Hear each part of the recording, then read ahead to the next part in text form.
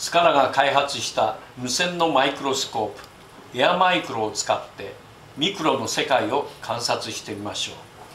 今日はハーブの葉っぱの匂い袋を見てみましょう。これは大葉です。見えますか？葉の裏にあるこれが匂い袋です。ここから独特の香りを出しているのです。匂い袋を観察するには普通ならまずサンプルを取ってプレパラートを作り、それを染色して最後に顕微鏡で観察して初めて見えるのです。そんな複雑な手順を踏まないでもスカラ社製のエアマイクロでは今ご覧いただいたようにほんのワンタッチでそれができるのです。Let's observe a micro world.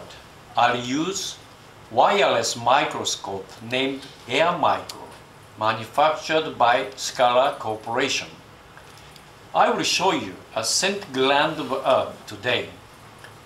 This is a beefsteak plant leaf. This is a scent gland on the back of the beefsteak plant leaf. You may feel unique aroma from the image.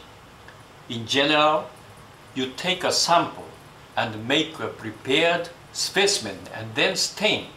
And finally, you can look at the scent gland through a microscope. You may get rid of this kind of complicated procedure. AirMicro can give you an excellent image with just one touch.